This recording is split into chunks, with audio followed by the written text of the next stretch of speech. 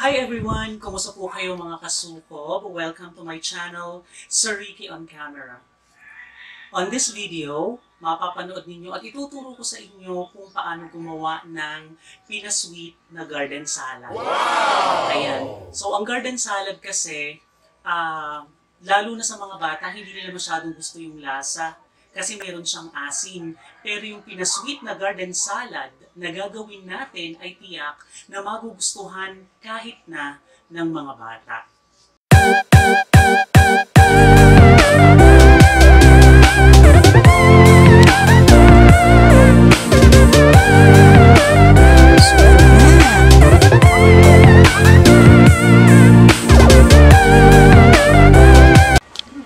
So to be honest with you, ako mismo hindi ako mahilig kumain ng garden salad. Kasi ayoko ng lasa. Pero alam nyo ba, when I was working in a call center, isa dun sa kasama ko sa trabaho, ang nagturo sa akin kung paano gumawa ng masarap na garden salad. Okay, at yung tinuro niya sa akin, ang ginawa ko, nilagyan ko siya ng twist para mas maging masarap. At so far, yung mga kaibigan ko kapag pumupunta sila dito sa bahay at natikman nila yung garden salad ko, napapawaw sila sa sarap. Ayan. At kahit yung mga kasukob ko dito sa bahay, gustong-gusto nila at lagi nilang itinatanong kung kailan ako gagawa. Kaya eto na, ituturo ko sa inyo kung paano gumawa ng masarap na at Pina-Sweet na garden salad.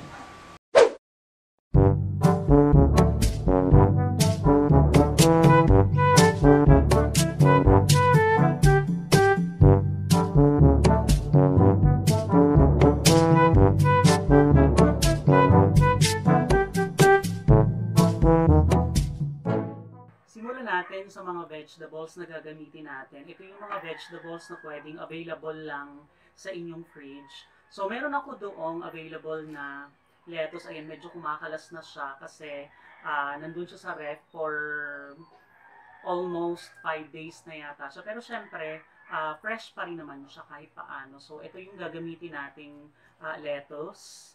Syempre, kailangan natin ng carrots. Ayan, yung isang buong carrots na to ay tama lang. Kasi ang gagawin nating garden salad is good for 3 to 4 persons. Ayan. So, kailangan natin ng pipino or cucumber. Ayan. So, I have this one na parang light yellow ang kulay. And I also have this one, itong green pipino. Pareho siyang pwedeng gamitin. Mas prefer ko lang itong yellowish na to. Kasi, bukod sa ito yung mas cheap, para sa akin mas masarap, mas crunchy, mas juicy compared to this one. Ayan, so, pero depende pa rin sa inyo kung alin ang mas prefer ninyong gamitin. Okay, so ano ang pinagkaiba ng Pina-Sweet garden salad sa pangkaraniwang garden salad na ginagawa ng iba? Meron akong apple na ginagamit. Ayan, so crunchy apple, at kailangan lang siyang hiwain into cubes. Ayan, para siya, at ihahalo natin siya dito sa garden salad para mas maging kakaiba yung kaniyang sarap. Ayan, so bukod sa apple, we have this, ano to? Ito ay pineapple chunks. Ayan, so walang available na pineapple chunks sa market, yung fresh pineapple chunks, kaya delatan lang yung ating ginamit. At syempre, hindi mawawala ang sweet corn.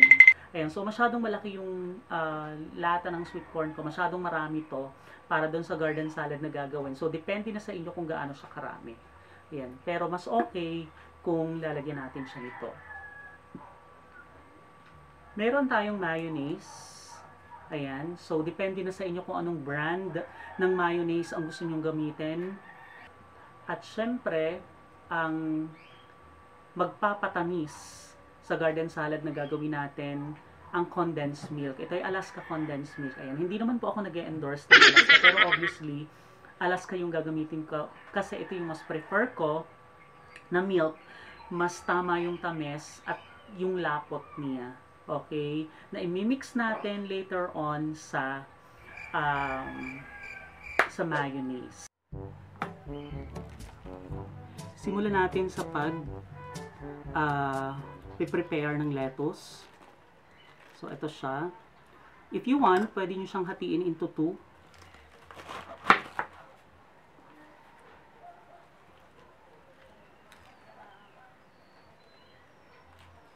Ito yung lettuce, so pwede natin siyang ilagay na straight sa ating gagamiting plato.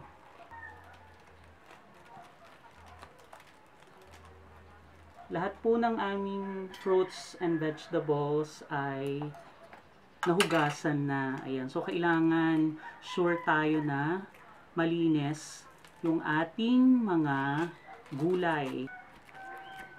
Sundan natin ang carrots. Ayan. So, I prefer to use this knife instead of this one kasi mas madaling gamitin itong maliit. So, pwede natin siyang hatiin at balatan. Ayan. So, maraming ways ng pagbabalat ng carrots. So, hindi ko alam kung paano kayo nagbabalat. Meron din namang mga tools para balatan to. Kaya lang, hindi ko makita yung pangbalat dito sa bahay. Kaya, ito lang yung gagamitin ko. Pwede natin siyang i-cut into 2. Ayan. And then, pwede na natin siyang slice.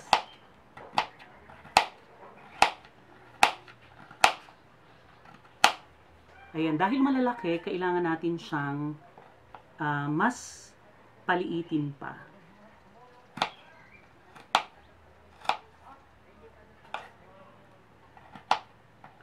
Ayan. So, hindi po ako masyadong sanay mag-cut ng mga gulay. Kasi hindi naman talaga ako into cooking or hindi ako mahilig sa kitchen. Ngayon na nga lang ECQ, nakahiligan ko yung paggagawa ng mga ganito. Kasi syempre, bored na tayo sa bahay. Kaya naman lahat na lang ng eksperimento ginagawa nga natin. Kaya ito yung isa sa bagay na naisipan kong gawin. Ayan. Para naman syempre gusto rin nating magpa-impress sa mga kasukob natin dito sa bahay. Para kahit paano naman maging makabuluhan yung ating araw na o yung mga araw na wala tayong ginagawa. Ayan. So eto na, nakapag-cut na tayo ng carrots.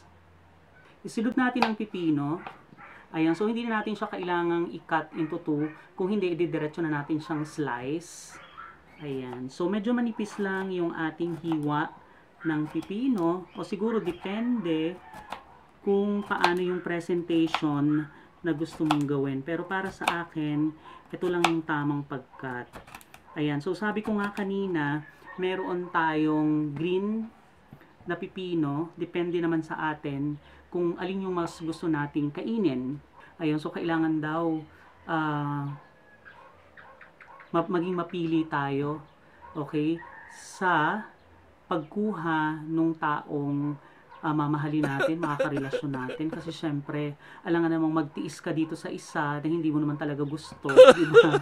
O dito ka na lang sa isa na kung saan magiging masaya ka, diba? So, hindi kinakailangan maganda ang hitsura, kahit ito ay cheap, basta ito naman yung magbibigay sa'yo ng kasiyahan, why not? Go for it. Okay, so ayan, pwede natin ilagay ang pipino. Isunod natin ang apple. Ayan. So sa apple naman, kailangan hatiin natin siya into cubes. Ayan. So tanggalin natin yung bahaging gitna kasi medyo matigas to. Para sa iba, tinatanggal nila yung balat. Pero para sa akin, mas okay kung isama na rin natin yung balat. Kasi makakadagdag yan ng lutong sa ginagawa nating garden salad. Ayan. So, pwede natin siyang hatiin into pieces like this. Ayan. So, pwede nating ilahat yung isang buong apple. And, hanggat maaari, kung marami kayong piniprepare at pangmalakihang okasyon at magbabalat or maghihiwa kayo ng apple, dapat after nyo mahiwa, ilalagay nyo siya sa isang bowl ng tubig. upang hindi mag-change ng color ang apple. Ayan, para syempre, presentable pa rin siya. So, ito na yung apple natin.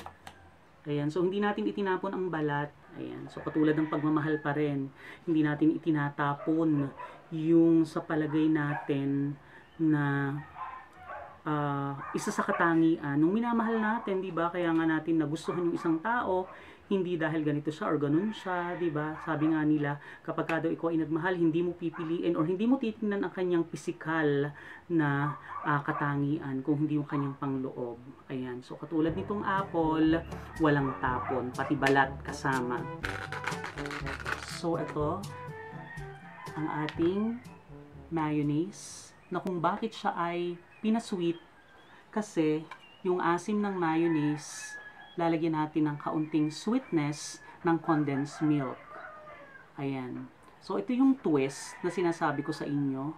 So siguro hanggang isa't kalahating kutsara ng gatas. I-mix natin siya.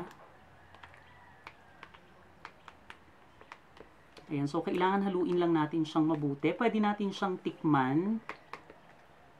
Ayan, depende sa inyong panglasa. Kailangan nagtatalo yung tamis at asim ng mayonnaise at condensed milk.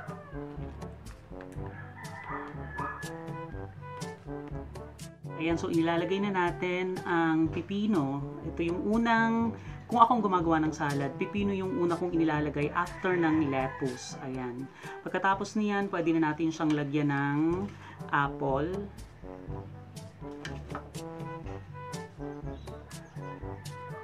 So, ayan. Ilagyan natin siya ng apple.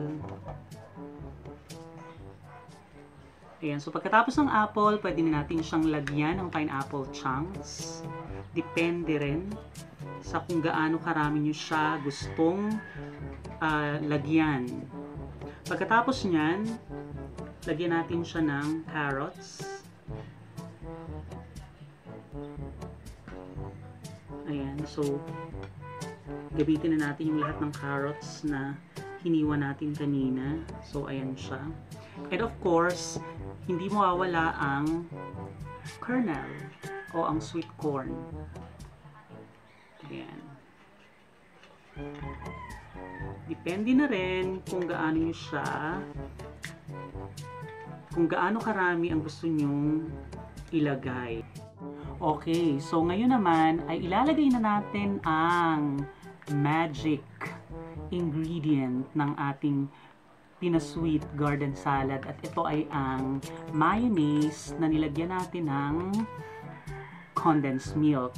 Ayan siya. So, pwede natin siyang ilagay dito sa ibabaw. Depende sa kung gaano karami ang gusto mong ilagay para dito. Ayan. So, para sa akin, okay na yan sa isang serving.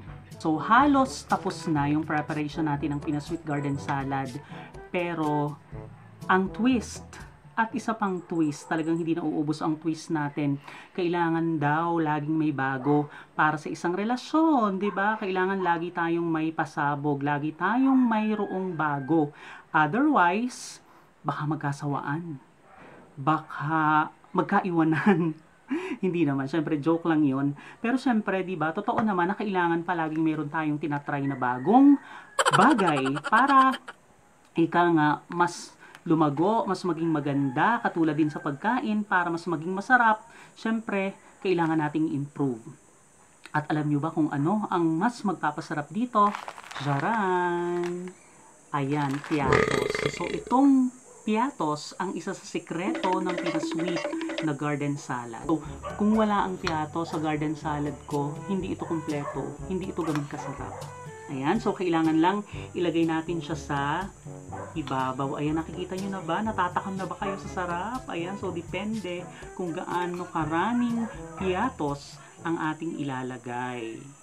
Ayan, so the Pina-Sweet garden salad is ready!